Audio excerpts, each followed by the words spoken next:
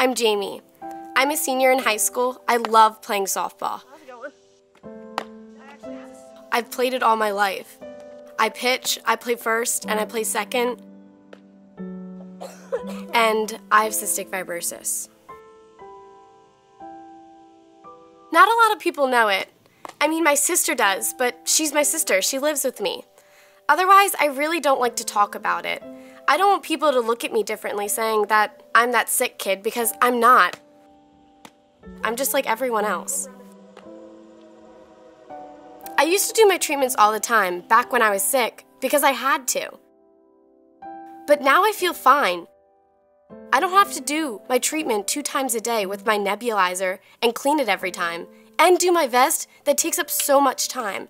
I'm not even coughing up any gunk anymore. What's the point of doing it? I don't have time for all of that now. I mean, I have to go to school, I have to go to softball practice right after, which is 6 days a week, and then I have to come home, do hours of homework, and all I want to do is go to sleep, and I just don't have time to do treatments. I don't think it's a big deal when I miss a treatment sometimes. I feel great, so I cough a little bit. I still keep up with everyone else.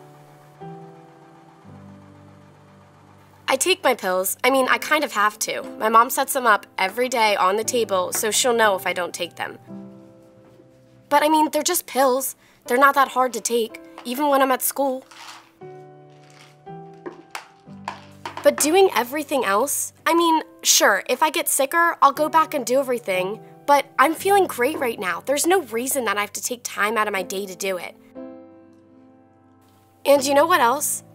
It really bothers me that every time I do those treatments, it reminds me that I've got cystic fibrosis and that I am that sick kid. I hate that. I just don't want to be known as that. So what's the point of driving myself crazy to fit in all those treatments when I'm feeling so good?